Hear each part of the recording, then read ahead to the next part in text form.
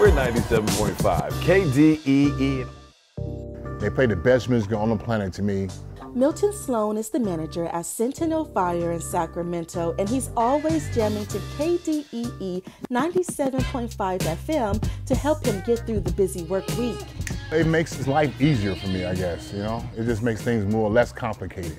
You know, you can turn on some good music and just relax. KDEE 97.5 FM is based in Sacramento, and it's one of two Black-owned radio stations in California. The other station is KJLH 102.3 FM in Los Angeles. Sloan says he discovered KDEE about 6 years ago while searching for grown folks' music one day in the car.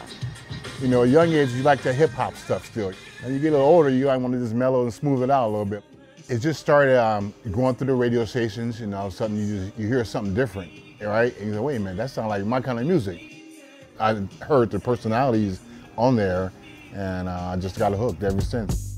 We play our music for our folks, black and brown. Tristan Mays is one of the radio personalities on air Wednesdays through Fridays for the Midday Cafe show. He's been working at the station since 2003. Mays was hired to help the station serve the public not long after it launched in 2002 in Orangeville. They didn't have anyone on air, so okay, I'll help out on air too. Then we had to put in a broadcast system. Okay, I'll help out there, and then next thing you know, I'm here full time. And it's been a labor of love. The California Black Chamber of Commerce Foundation owns and operates 97.5 FM. The late Aubrey Stone, who founded the chamber in 1998, led the nonprofit in launching the station with the mission in the call letters. KDEE, dedicated to economic empowerment for people of color. That's the purpose, to kind of cover all bases when it comes to your health, education, where the opportunities are, buying a house. Those things are not talked about on the radio in our community.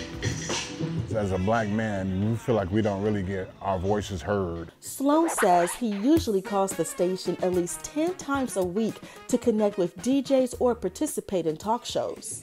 It gives you that opportunity to say, I want to be heard, and I've been heard, and now everybody in Sacramento can hear me. Let me get these phones and see what's happening. 97.5, what's happening, man? The phone calls make a difference.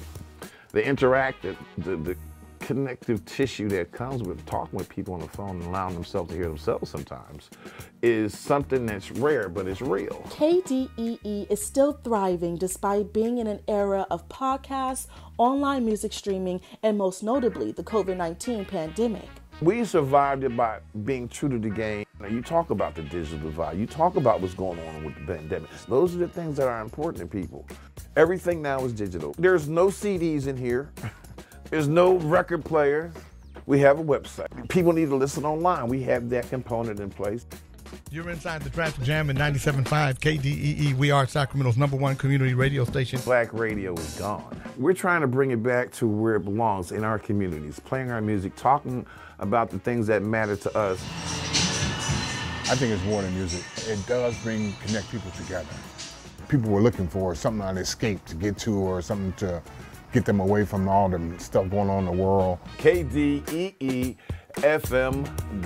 We just want to see everybody eating good, living good, and chilling.